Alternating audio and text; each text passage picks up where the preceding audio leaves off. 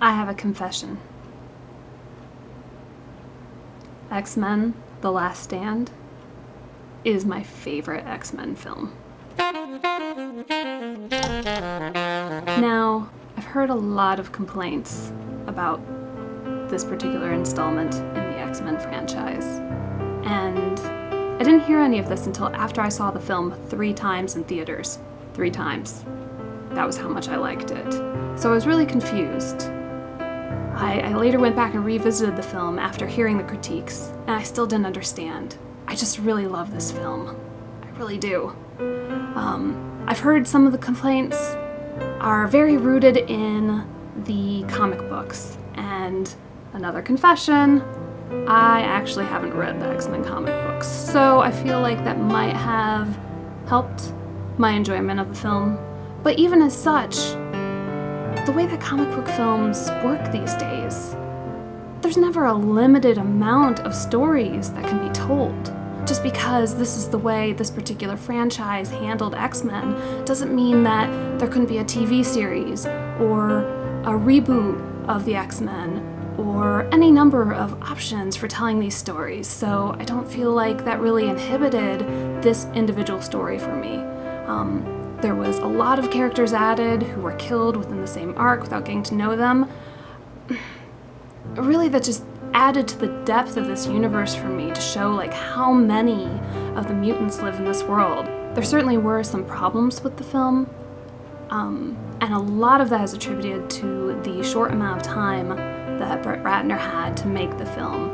It was made in, I think, 9 months when it was supposed to be an 18-month project.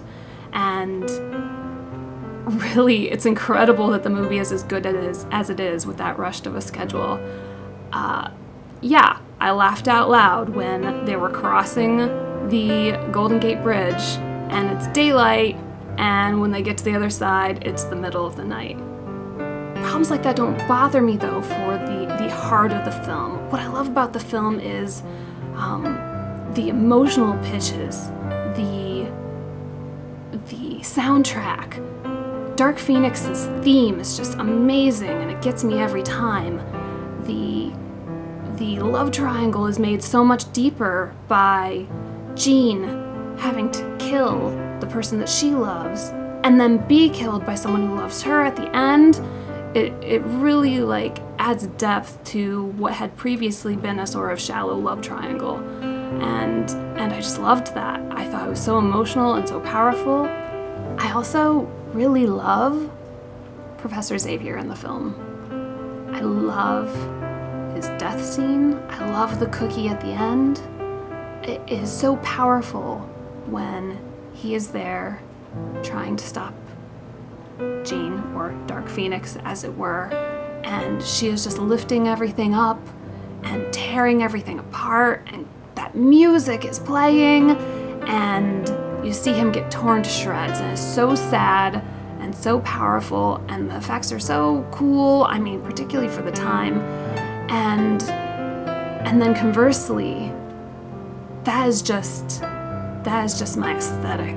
When I am mad, I am Jean Grey. When someone is trying to control me and I'm just not putting up with it, that scene is just how I feel inside, and so I just love it. It's so powerful. And then the cookie at the end, where he is the man in the coma. I wanted to see that paid off so badly. Days of Future Past did acknowledge some of the storylines of The Last Stand, and it brought some of the characters back that we really loved, and that was really great, but they just dropped that cookie at the end, and I really wanted to see how that would pay off. Clearly they had planned for it, and I wanted to see more, and I was really disappointed that there was so much animosity toward The Last Stand that they just tried to skirt around all of that, when I think there could have been something really cool there. So, in conclusion, give X-Men: The Last Stand another chance. There's been a lot of films in this franchise. It's clearly going in all kinds of interesting directions. Nothing is set in stone. Everything can be explored deeper and further, and with that in mind, give X-Men: The Last Stand another chance. maybe after midnight.